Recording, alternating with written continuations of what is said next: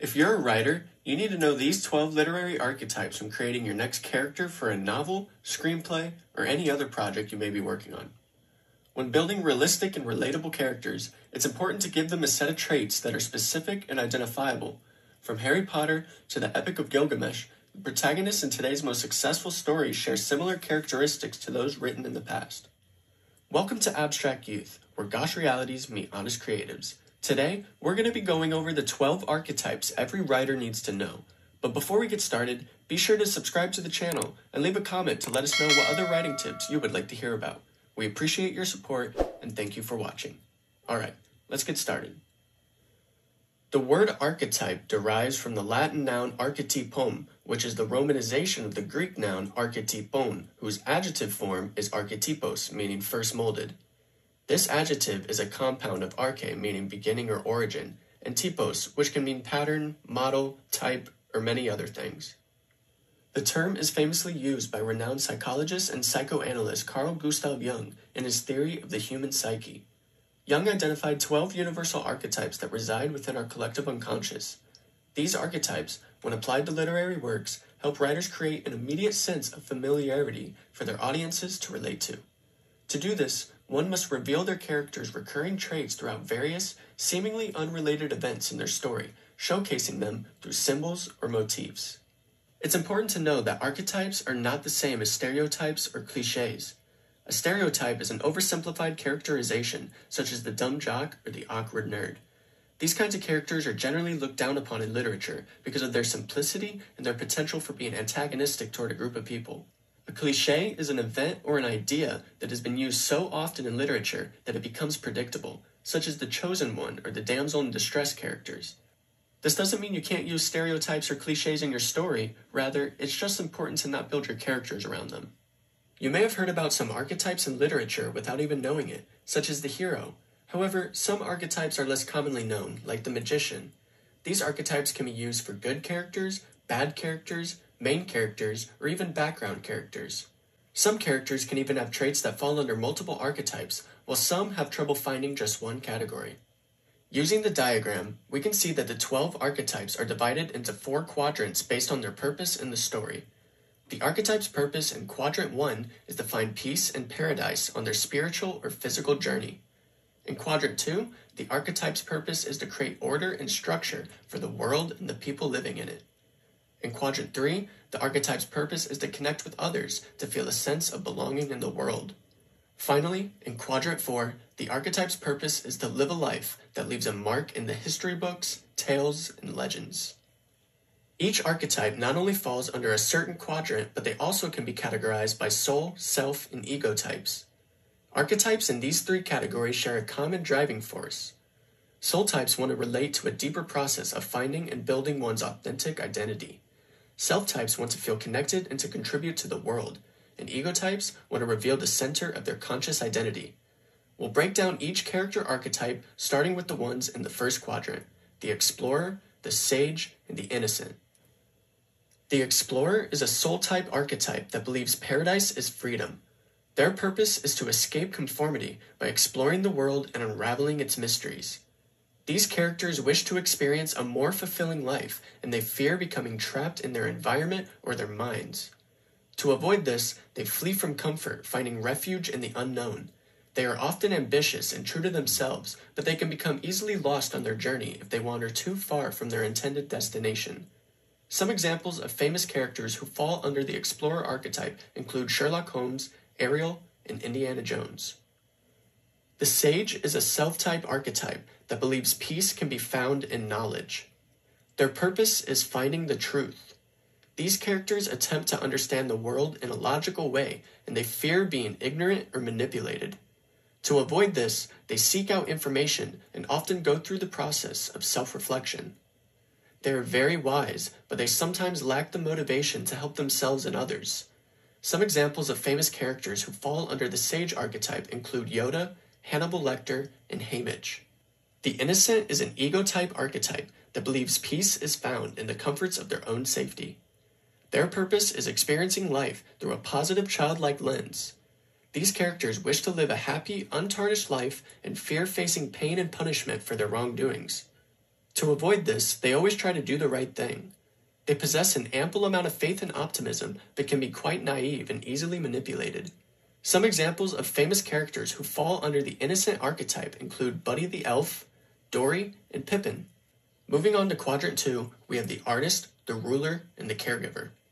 The artist is a soul-type archetype that believes creating order and structure requires one to be innovative. Their purpose is creating new and valuable things. These characters bring their innovative ideas to life and fear creating or executing boring and unsuccessful ideas. To avoid this, they develop their skills and creative control. They are creative, imaginative, and unique, but can fall victim to perfectionism and stubbornly following through with bad ideas. Some examples of famous characters who fall under the artist archetype include Dr. Frankenstein, Tony Stark, and Remy. The ruler is a self-type archetype that believes control is the solution for bringing order to the world. Their purpose is to gain control over others and create structure in the world, including their own life. These characters often attempt to build a prosperous family or community, and they fear chaos and losing control. To avoid this, they attempt to enforce their rule on others.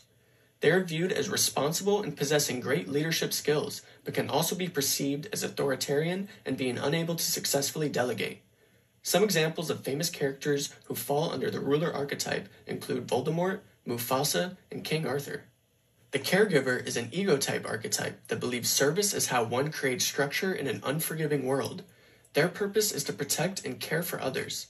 These characters help when no one else will, and fear being unable to protect their loved ones from harm. To avoid this, they always choose to put others above themselves.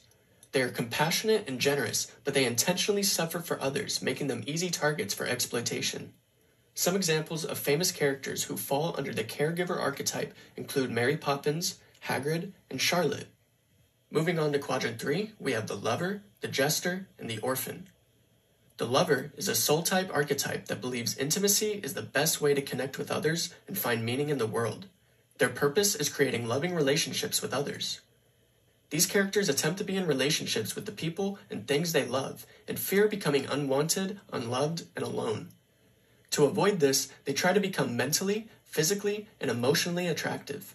They have a strong sense of commitment and are very passionate about the things they care about, but they often blindly chase desires and abandon their identity. Some examples of famous characters who fall under the lover archetype include Romeo, Phil, and Belle. The jester is a self-type archetype that believes pleasure is the path towards a sense of belonging in the world. Their purpose is to live joyfully in the moment. These characters fill their life with pleasure and fear becoming bored or boring others. To avoid this, they often choose to play over working on the task at hand and find humor in everyday parts of life.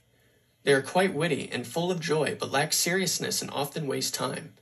Some examples of famous characters who fall under the jester archetype include Patricia, Jeannie, and the Weasley twins. The orphan is an ego-type archetype that believes a sense of belonging is all one needs to find in this world. Their purpose is to connect with others. These characters yearn for integration and fear that they are destined to be alone forever. To avoid this, they develop virtuous traits and carry a down-to-earth attitude.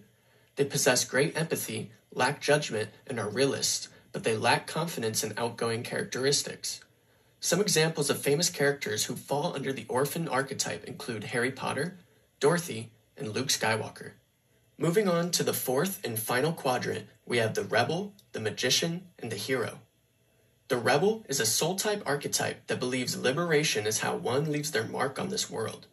Their purpose is living for revenge or revolution. These characters attempt to overthrow an unsuccessful system and fear feeling powerless and insignificant.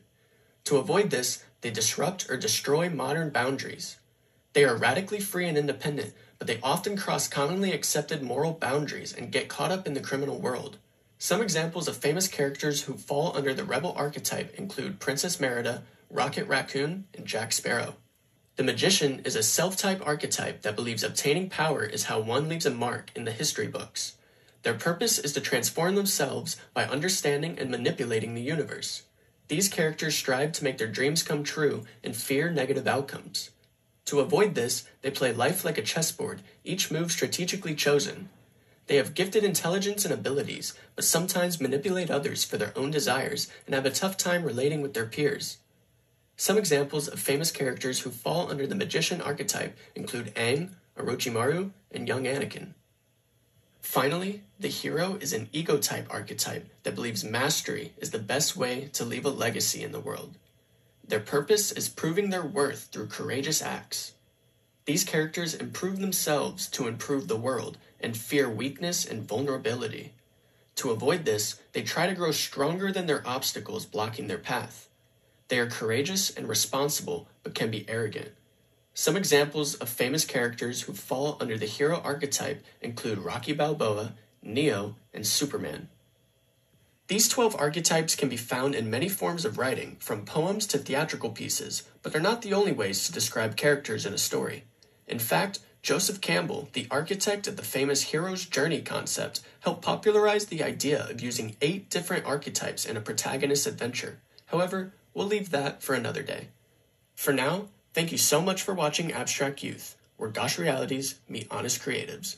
We hope this information about character archetypes helps you strengthen your writings on future projects, and let us know in the comments if you think stories need characters with identifiable and consistent traits.